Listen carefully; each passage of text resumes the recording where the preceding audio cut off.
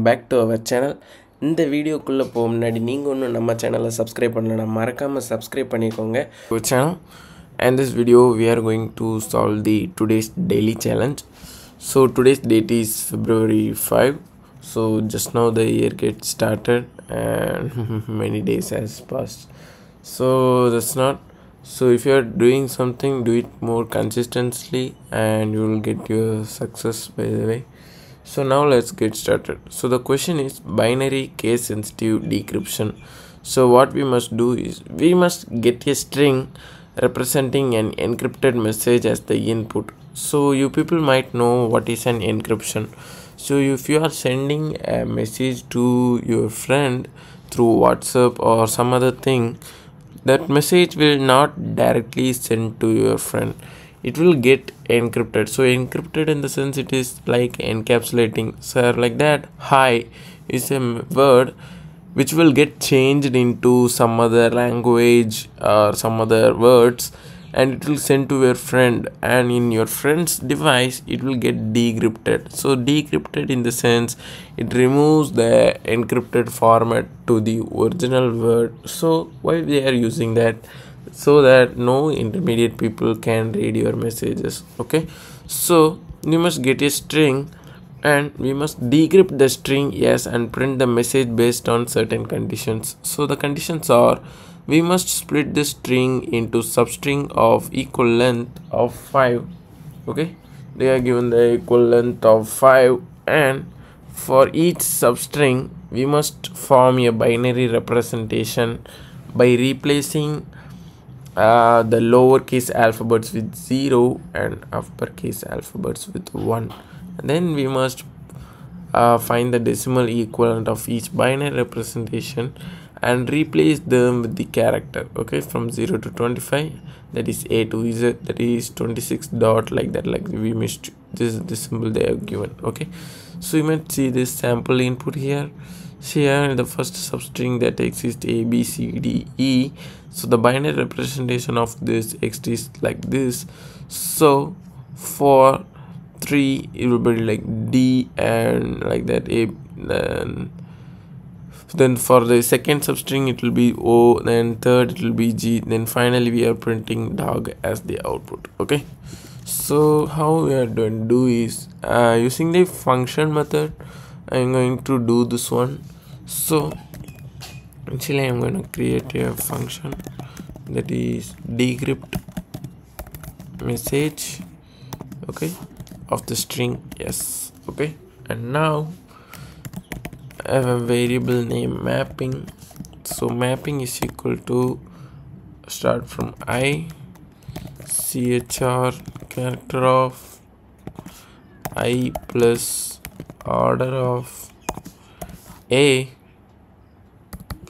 and here for I in range of 26. Okay, so for I in range of 26, and now mapping dot update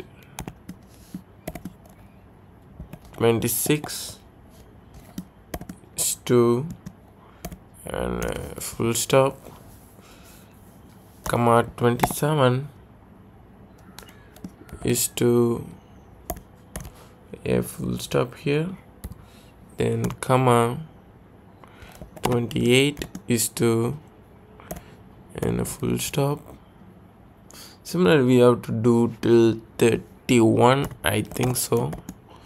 So let us do it. 30 and 31. Okay, till 31 I have done with it. So you can see in this line it exists correct. So now the decrypted text is equal to, it will gonna store in the string. So now we are going to looping through the concept for, so for that, for I in range of 0 comma len of s comma the length given is 5. Okay, and now the substring is equal to yes, and here we are going to use string slicing method. so I plus 5. Okay, and now the binary representation is equal to string dot join. You should join with 1 if C dot is upper. Okay, else 0 for C in substring. Okay, now the decimal value is equal to int binary representation comma 2. Okay, and now the decrypted text gets incremented to the mapping of decimal value. Okay, and now we are printing our decrypted text. Okay, and now let's get input from the user, that is the string. So we are using the strip function, and finally we are calling our function name. Okay, so now let me run our code and check for the output, and you can see I'm getting an error here. So dict object is not callable. Okay, so let me change it in a list. So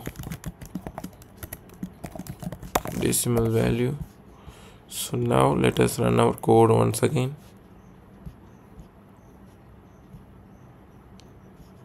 Yeah, you can see that the art. So however we are get our output, but there is small mistake here. So the mistake exists, I think, here. So in this we must, I have everything put the dot, but I have to use this everything. So for 27 it is comma, and 28 they have given a space character, and for 29 it's question mark, and for 30 it's a single quote. Okay, so it's a single quote. So what I'm going to do is, inside a double quote I'm using a single quote here. Okay, and for 31 it is a double quote. Okay, it's a double quote. So now let me run the code once again. Yeah, you can see that our code has been successfully passed without getting any error. And if this video finds useful, please do like, share, subscribe for more videos, and I will see you in the next video. Thank you for watching this. வாங்க வீடியோக்குள்ள போலாம்.